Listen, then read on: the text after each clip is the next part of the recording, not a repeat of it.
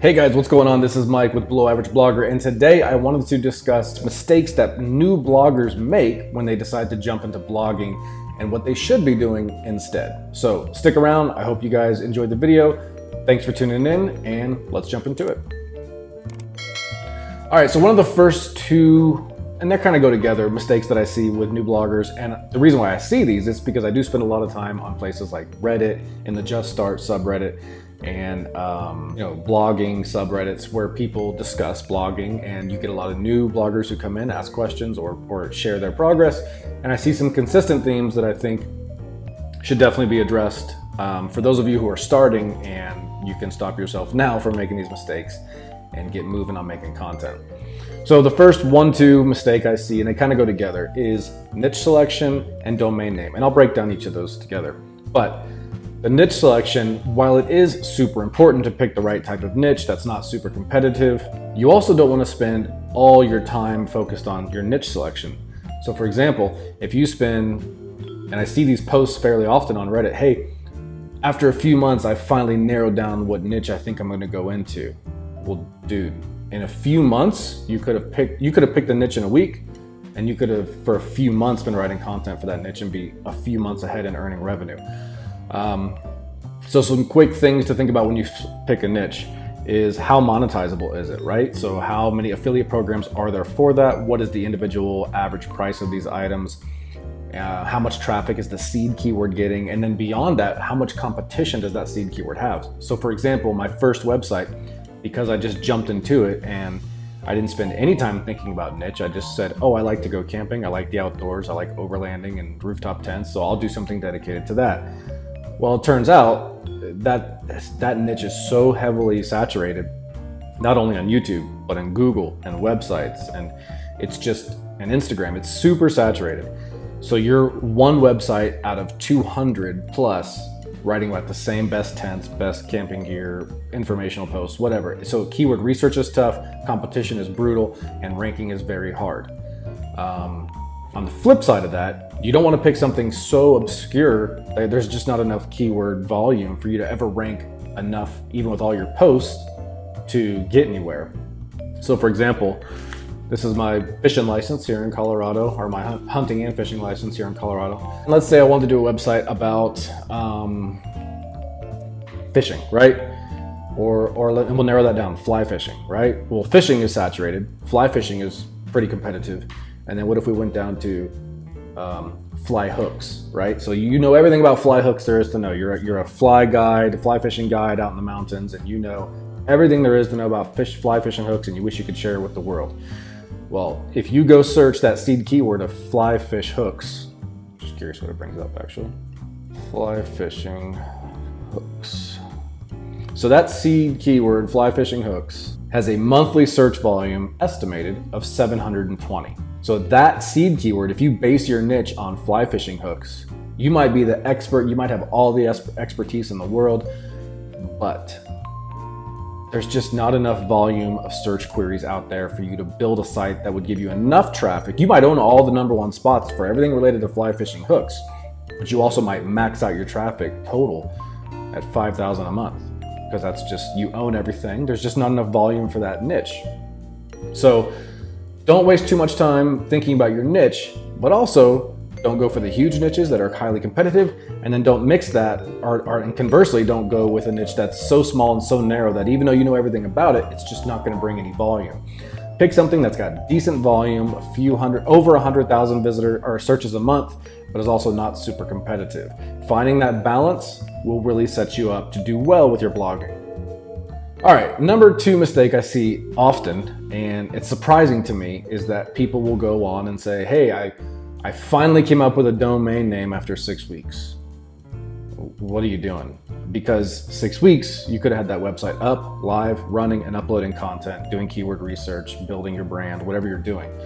What you don't want to be doing is spending 6 weeks thinking of a domain name, because at the end of the day, whether someone goes to flyhookking.com or flyhookhq.com or flyhookinfo.com, it doesn't matter. What you need to do is pick a brandable domain name.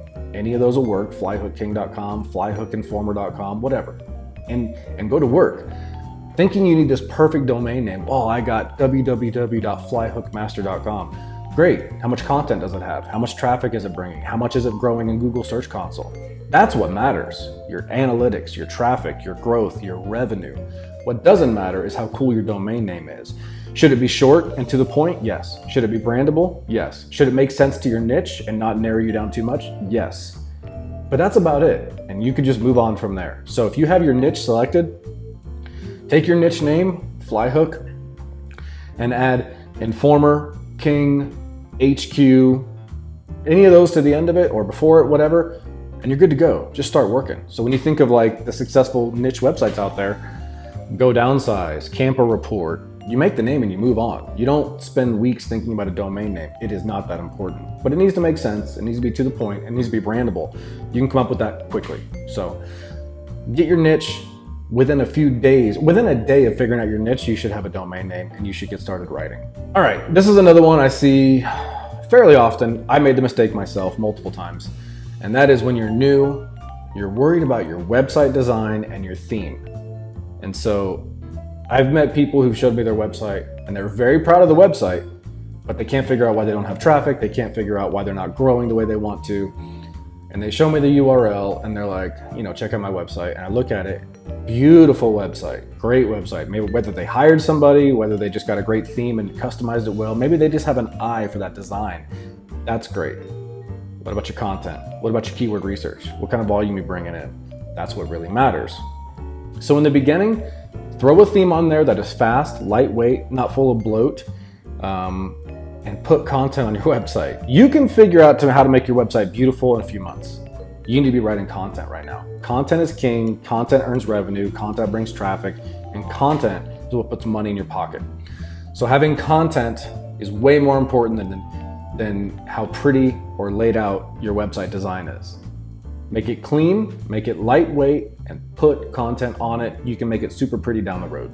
And the flip side of that is you spend all your time making pretty content you spend all your time making a pretty website and you never figure out keyword research and you never write a lot of content because you're so busy doing other things, your website's gonna fail anyway because you haven't done any of the steps to make it work. So forget about how pretty your website is and focus on writing great content for your website. If you notice, there's a theme here and that's writing great content and a lot of it, and that's gonna bring you your traffic. All right, so another mistake I see often is competing for highly competitive keywords. So I started in the camping niche and I would just search for things like best sleeping bag, best hiking boot, best tent, all this crappy content that didn't get me anywhere, and it was highly competitive to begin with anyway. The sites ranking for that, gearjunkie.com, switchbacktravel.com, I'm not outranking those as a DA11 site or a DA7 site or whatever I'm sitting at right now. And they're over a year old. They're not ranking because I didn't write quality content and I was trying to write content. I was writing average content for highly competitive keywords with a low DA site. Well, that's a recipe for no traffic. So stick to low competition, and I mean truly low competition. So search your keyword, search phrases for your keyword, see what's ranking, see how authoritative those sites are, see how many are ranking. If you search a keyword and the first 2 pages of Google all have larger sites ranking that same article, don't touch it. You need to search a keyword and find out that the majority of page 1 of Google is forum posts and Reddit posts where people are discussing this, but no website has tackled the problem. That's the article you need to write. Also, you heard that the majority of websites are writing, or the majority of my articles in the beginning were best of, top 10, affiliate junk, right? Well, Google's decided they don't like that stuff anymore, or they're trying to at least get away from it. So if they're trying to get away from it, let's stop writing it. They know people have been bombarded with best of and top 10.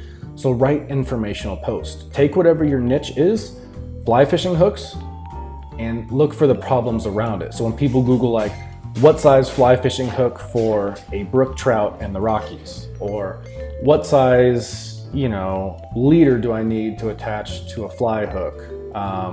Or what, maybe a leader chart for a fly hook chart. Solve problems for people that no one's answered on the internet. And then don't worry about the top 10 crap, because it's not going to make you a lot of money in the beginning. And also, if you're bringing in natural traffic, solving people's problems, they're going to stay on your site longer, they're going to read your stuff longer. And then you can turn that blog post into a funnel for a product. So if someone searches best fly hook for brook trout in Rocky Mountains, you can cover that and cover the reasons why you want to use a certain type of hook, a certain size of hook, a certain bait that fits on that hook, the size of the fish's mouth, a brook trout versus a cutthroat. There's things you can tackle in that article that will be very helpful to the consumer who has this problem. But then towards the end, you can set it up to a call to action on a better product that you're affiliated with. It was an informational article, but now it's going to solve a problem for a person, and then you can lead them to an affiliate sale. All right, and then the final one that I think is a problem in this business altogether, and new bloggers fall for it, I fell for it, and that is too many tools, right? Because you want to win, you want to rank, you want to make money, you're putting all this effort into blogging, and so you want every tool that you think will help you get even that much further ahead. And the problem is, the biggest tool you're going to need in blogging, and it's the most important tool, and it's free, is patience and discipline. I know nobody likes those two things, patience and discipline. This is 2021 in America. We want it fast and we want it easy, but that's not blogging, right? So forget buying everybody's tools. I understand everybody's out there hawking affiliate programs and tools because they all get paid when they do so. But you as the new blogger, you need to put blinders on and you need to put your head down at your laptop and you need to write content and you need to be willing to wait for that content to rank and bring you traffic. Thinking you need to go in and have every keyword research tool and have every, I mean, I'm not going to start crapping on people's tools because some of the tools are effective and helpful, but not for new bloggers. It's going to be a waste of your time and probably money in the beginning. You need a clean, lightweight theme. You need an easy brandable domain. You need some patience and you need the discipline to sit down and write content every single day and start ranking. Emptying your wallet with tools from other affiliate marketers that are selling you to get ahead. Maybe some of them work, maybe some of them will help, but you know what will help more than all of that? Patience and discipline. So put your head down, write a lot of content, and stop wasting your money on tools, themes, layout, design, domain selection, niche selection. You need to put in the work. That's what you need to do, and you need to be willing to wait and understand that this is a long game. It's 12 months and beyond, so who cares what happens the next 6 months? Who cares what happens the next 8 months? What I'm doing in that time is writing content. All right, guys, so that's it. I know that was kind of a little bit long-winded, but hopefully that will help you, those of you who are getting lost in all the information out there. Just put your head down, get to work, write content, and we'll see you in 12 months when you're making money. All right, talk to you later.